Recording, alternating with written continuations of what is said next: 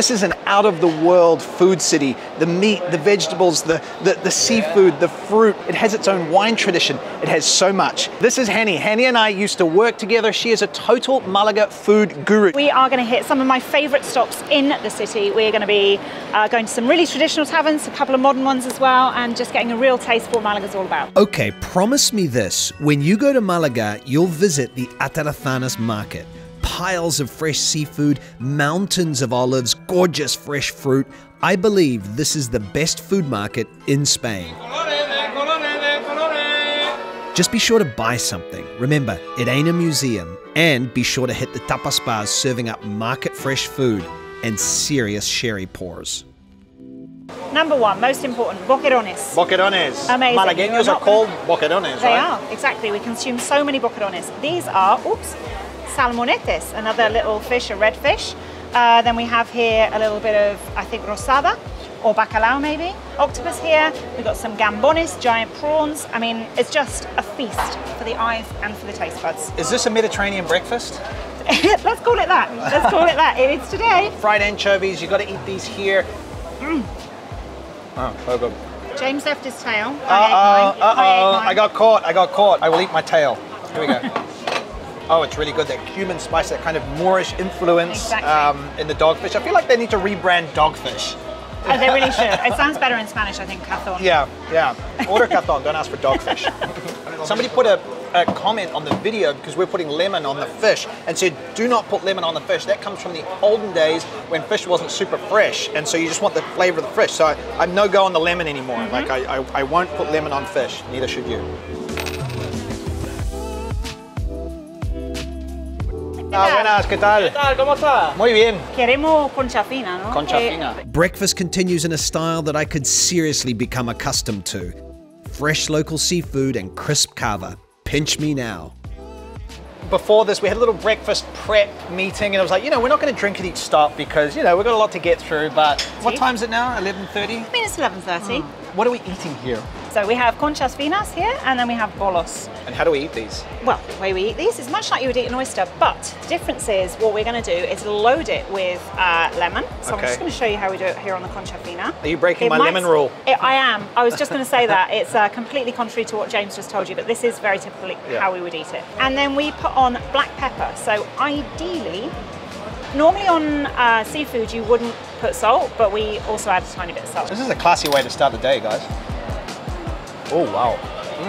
It's firm, super fresh. Oh, it's delicious, meaty.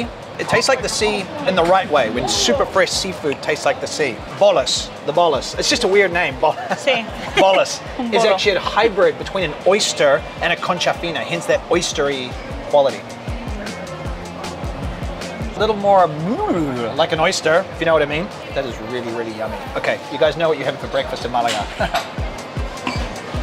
Gracias a ti. Que tengáis buen día. Muchas gracias. Hasta luego. Okay, time check, 11:37, and we are now heading to just over the street to one of the most incredible bars in all of Malaga. Malaga is one of the world's oldest wine regions, and Antigua Casa de Guardia is the city's temple to the local drop. It opened in 1840 as a wine shop where you'd fill up your empty bottles, but nowadays most patrons prop up the bar and drink tumblers of sweet Malaga wine filled straight from the barrel.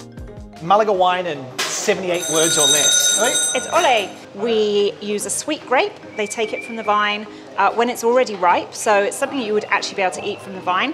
They leave it out in the sun until it becomes this gorgeous syrupy, almost raisin-like, and then they turn it into wine. So we're pairing it with pickles, essentially. We have more boquerones, more white anchovies, and they've been pickled in vinegar, and we are adding to that a pickled onion and olives. The saltiness and the sharpness of the pickles really kind of cuts and complements the Malaga wine. It's just a great way to start any meal.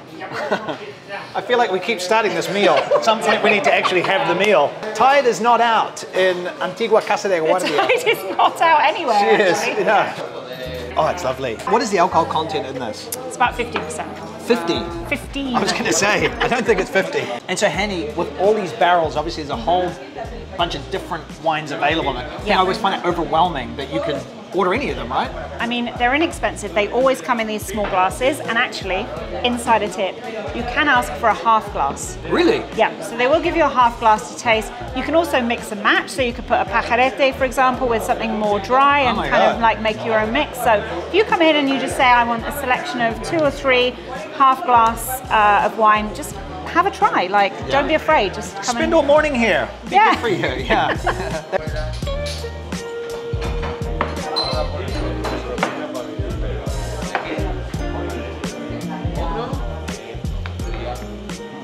Are we having lunch next, or are we still going to keep getting ready for lunch? We're still doing aperitivos. Okay. We have so far had the world's longest aperitif, a 3-stop aperitif. I actually recommend that you do that if you're feeling like really celebrating life, because the aperitif is always just much more fun than the actual lunch in a way. Just aperitif, don't even get to lunch. That's what I recommend. That is the way to approach life, maybe.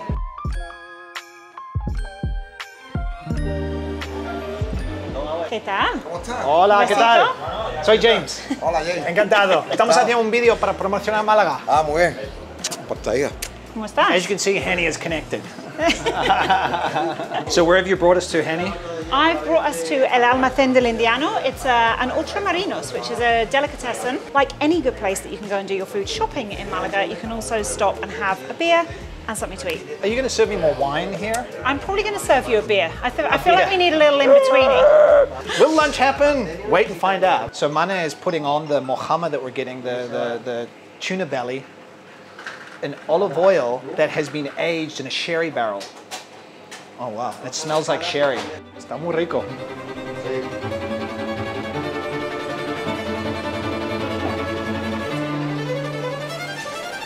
Ham of the sea, look at this. Ham of the sea. It's actually tuna, cured tuna loin. So they cure this stuff in salt for 3 weeks and then dry it out, and it becomes this delicious sliceable ham. Do you hear that? Oh wow. How good is that, James? Oh my God, that's really good. How good is it?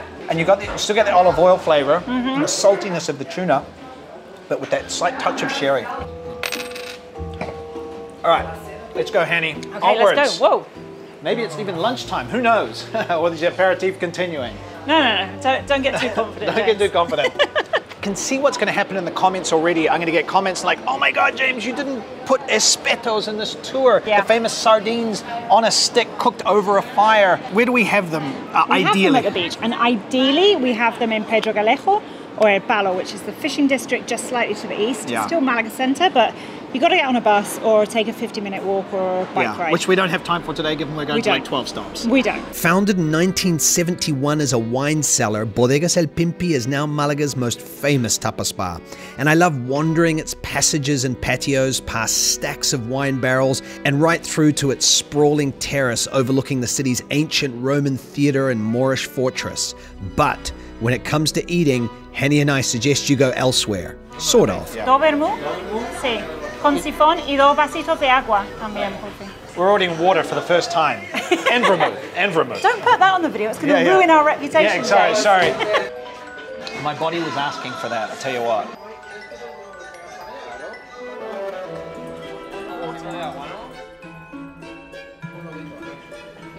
So Hanni, we're in El Túnel del Pimpi. We're right alongside. So you would say if you want to get smaller dishes, more variety, this is your spot? Yeah, absolutely, and have more of a local experience. So we have here goat from the Ashakir region, which is eastern Malaga. Very, very typical, slow roasted with lots and lots of garlic.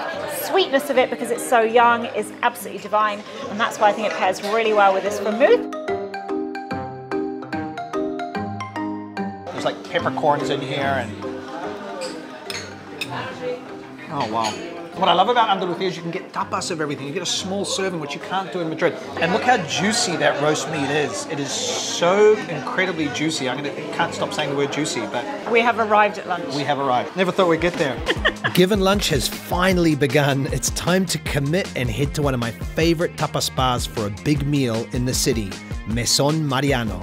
So this place, Mesón Mariano, kind of has a soft spot in my heart. I remember discovering it with friends, and it was just like the perfect Malageño Taberna. It's really a family-run business. His daughter is behind the bar with him. One of the places that's classically for the people of Malaga. If you want to know you're in an authentic place, is there drinks and beer barrels and an alcohol fridge shoved up against the wall under a countertop? If there is, you're in an authentic place. Exactly.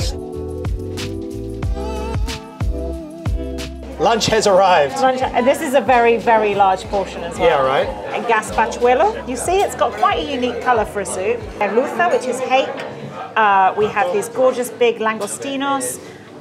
We have an egg. And we have potato. But what gives it this creamy white base is, don't freak, mayonnaise. Oh my God. Oh my God. There are very few times on Spain Revealed YouTube extravaganza that I actually eat something for the first time. Yes, like mayonnaise, but that scared me, but not too much. Fishy, but not too fishy. Fresh, but not too fresh. Look at this huge chunk of hake. It's creamy and rich and absolutely exactly as a gazpachuelo should be. Mariano has a bit of a thing for artichokes, and he offers a variety of different preparations. Gracias. Do you want to just flip that ham off for me? Let's see what we've got here. Lovely. Look at that. May I? You may. Oh. So perfectly cooked, so tender.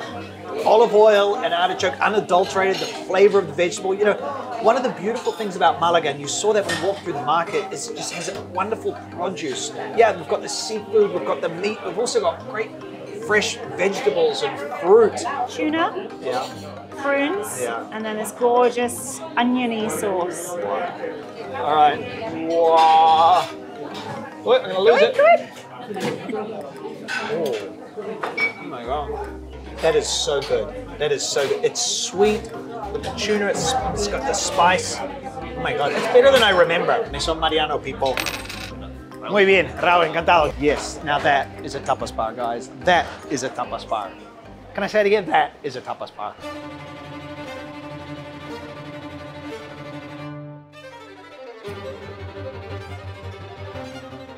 Great thing about this place, as well as amazing wines, they do fantastic tapas. You can sit in the high tables in here and have tapa, or you can sit down and have proper lunch. And I mean, I've been in here from 11:30 in the morning till 6 o'clock in the afternoon having lunch in the house. So, yeah. I told you Hanni knows her food and enjoys it. She enjoys her food. Heads up, fellow wine nerds, Los Patios de Beatas is the Malaga spot to drink Spain's best vino. They've got a Coravin machine, which means you can drink serious wines by the glass without the bar having to open the actual bottle. I took the opportunity to try a big, rich Rioja that would normally be way outside my budget. I am about to drink Spain's most expensive Rioja. I mean, it's probably not, but this is 16 euros a glass. You can get a half glass. This is an €8.50 half glass. I know if you're, in the States, that's like just, a glass of house wine. That's what that costs. But this is like pushing out the boat in Spain. So, all right.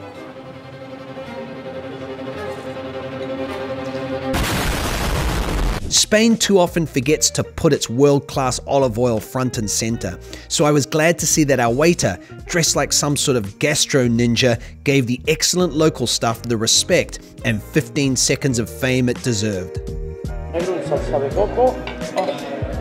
So, Hanni, this is obviously a place where more for like modern food. And Absolutely. This is a dish you recommended, like the wine is great. What do we got, like black cod or something? We have, it's exactly what we've got, black cod with sesame and coconuts. Camilo makes these more modern dishes. He likes to fuse the South American, Latin American influence with the Malaga produce. And so we've got black cod with sesame and a coconut sauce, which is absolutely divine. Okay. So you need to get some of the sauce, like that's super important. Yeah. Ooh. Oh, wow. The salty cod, but the sweetness of the coconut and the crunchiness. Yeah, that's lovely. That's really, really good. Hasta luego. Where are we going next, Hanni? Where are you dragging me to next? Cortado, and I'm just thinking of the best route. I think we are going to go this way. We're going to go that way.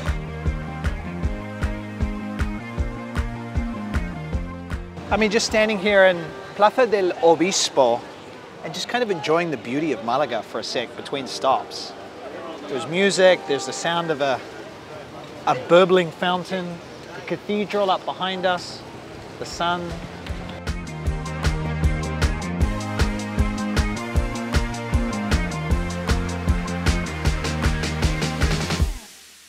Tell me about this place. So Palo Cortado is based around local produce. Again, really, really champions of local produce. Spanish cooking. There's a bit of fusion in there, a bit posher, if I'm honest. Yeah. But very, very well done. So we're going to try here ajo blanco. Oui. But I was trying to think we'll have sparkling water. He's like, Poquita de vino, no? okay, yeah, we'll have that. He Did you really see how twisted easy- our arm.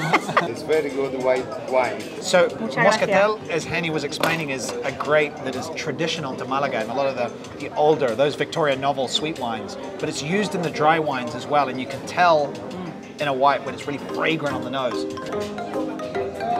Oh, ole, qué bonito, qué refrescante. Yummy, yummy, yummy. Look at that. Ajo blanco. It's made from almonds and garlic. Oh yeah. This is thick, it's really creamy. Wow, and you can taste the garlic in there. That is the best ajo blanco I've ever had.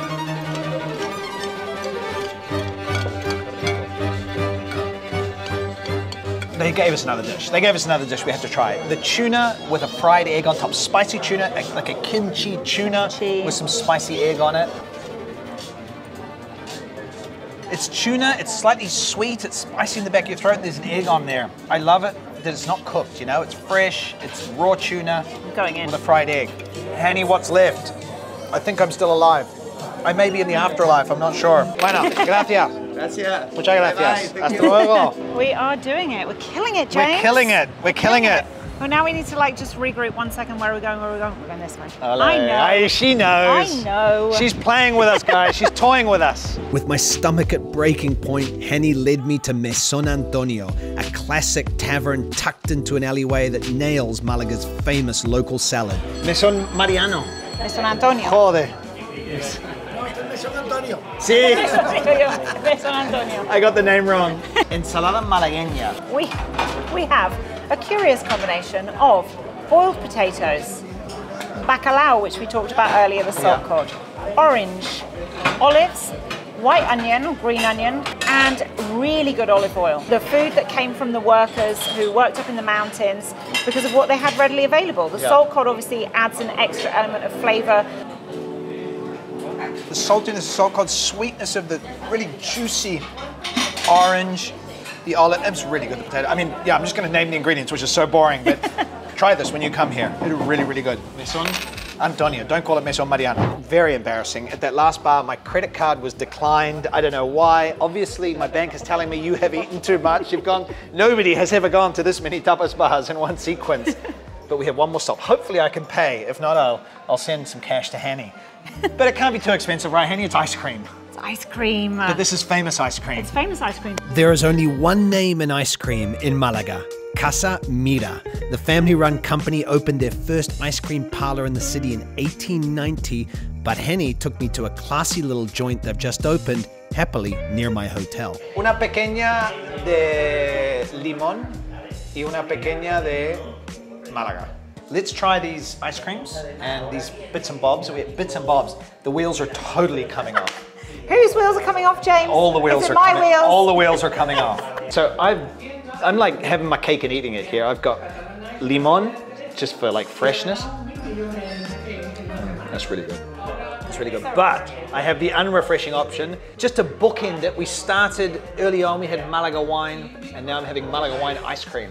Chunks of something in it. Yeah, pasas. Raisins. It does kind of, not really, but kind of taste like Malaga wine. Okay, so we're gonna finish our ice creams in what may be the world's classiest ice cream bar with this sheet of marble. If you are coming to Malaga and you want great foodie tips, follow this woman, Hanni. Her Instagram is down happening here somewhere. Full of foodie tips, eating tips. She's amazing, as you have seen. And guys, there's a video appearing, I think right here, with some of my favorite places to eat in Andalusia. Check that out, and we'll see you over in that playlist. Now, hasta luego. Ciao. Ciao.